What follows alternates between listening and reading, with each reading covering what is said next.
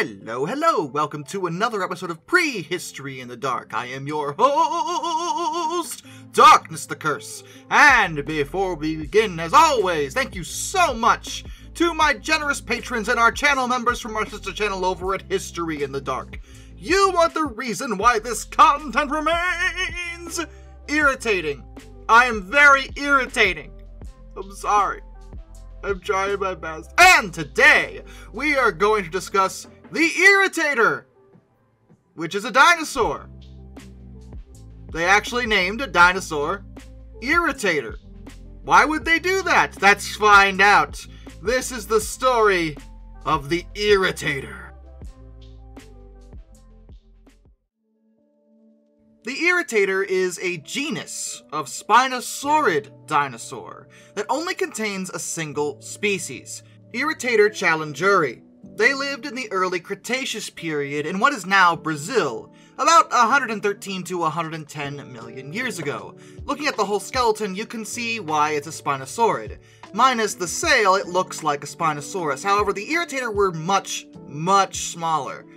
They're actually one of the smallest spinosaurids out there, dwarfed by pretty much every other one, including Baryonyx and Suchomimus. They would have had a length of about 7.5 meters or 25 feet, and weighed about 1 ton. So, as you can tell, when I say that they were smaller than other spinosaurids, I mean that's true, but they were still big enough to eat, like, us. So, you know, just so we're clear on that. And like other spinosaurids, they were predators, and likely semi-aquatic. Their long, alligator-like snouts would have been best for hunting large fish. The fish-eating, or piscivorous behavior, is supported in spinosaurids by looking at their teeth, which don't actually have serrated edges, making them suitable for grabbing and holding on to prey, like a struggling fish. Teeth in other theropods seem much better for tearing or cutting. The Irritator would have likely spent most of its time either in the water or near the water hunting fish. If it could get a hold of land-based prey, it would have done that too. And it's one of those dinosaurs that doesn't get brought up very often, but, you know, I'm just ignoring the obvious question on everybody's mind right now. Why in the blue heck did they name it Irritator? Well, the genus name does come from the word irritation, reflecting the feelings of paleontologists as they worked on the skull of the holotype specimen. Why?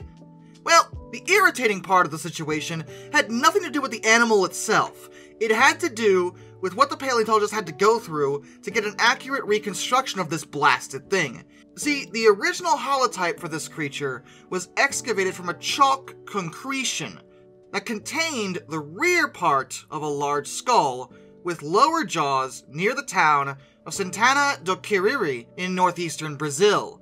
That fossil was not acquired by scientists initially.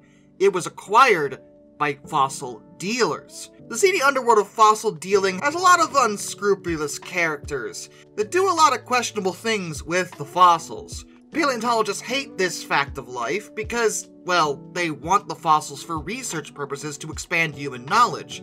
But where there's profit to be made, there's always going to be a black market, whether it's banned or not.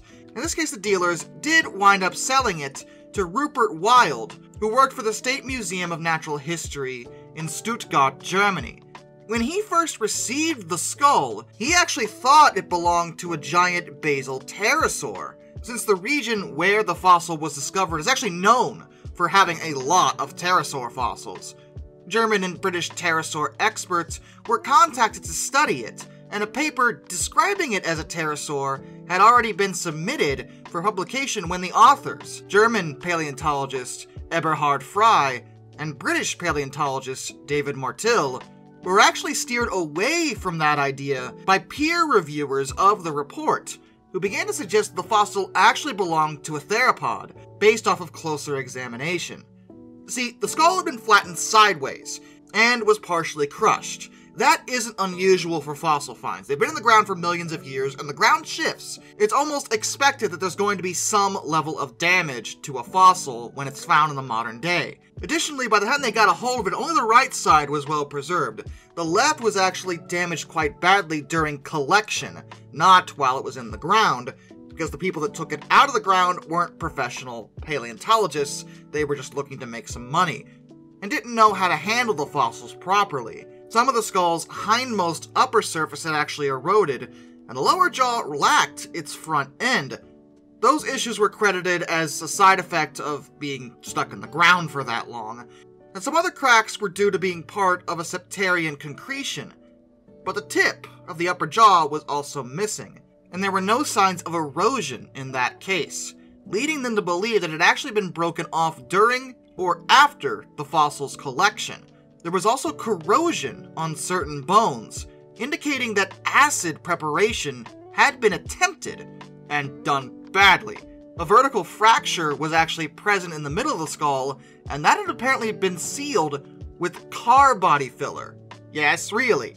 And likely in the hopes of making it look more complete and therefore more valuable, the traders had severely obscured the skull beneath plaster, making it look a lot better than it was. Rupert Wilde was not aware of any of these modifications when he purchased the fossil, and it was only really noticed when it was sent to the United Kingdom to be run through a CT scanner. That scan showed the sellers had actually tried to reconstruct the skull by grafting parts of the maxilla, which is the main upper jawbone, onto the front of the rostrum, the snout.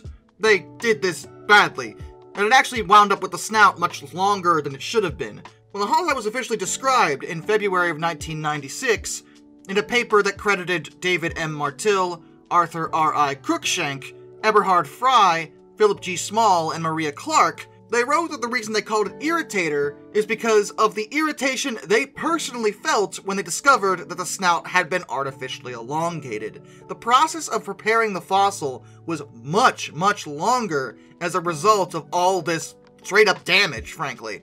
It was a painstaking process to get the holotype back into what could be called its original form, at least as close as they could possibly get, and they were annoyed, as they had a right to be, because the fossil collectors, who paleontologists already don't really care for, had made their jobs 10 times harder. So yeah, thanks for that, guys. And to make matters worse, we still don't know exactly where this fossil was even taken from, so paleontologists have no way of looking further at the site themselves to see if there's any more remains of these creatures. They managed to gather a lot more data since then, and the holotype, now that it's actually fixed, has provided plenty of insight, but we could always use more. And yet, we still don't quite know. The Irritator's legacy is kind of a case example of the issue of fossil trading. Inviting people to buy and sell fossils might sound like a fun thing to do, and sure enough, I get it, I'd like to own a fossil one day. But the problem with that is, not only are you robbing the scientific community of further data on these prehistoric creatures, but you, and I, probably don't know exactly how best to handle a fossil as we are not trained to do so, and many of these collectors have no idea what they're holding or how best to handle and preserve it for study. And in this case, they used various tools that are not at all recommended, that wound up making the job for actual scientists that much more difficult. So I guess what I'm saying here is this. If you yourself wind up finding a fossil, please tell an actual paleontologist that you have done so. Notify the nearest natural history museum, because just by touching it yourself, you may cause damage to it, and cause the whole of humanity to lose knowledge that's been preserved for millions of years.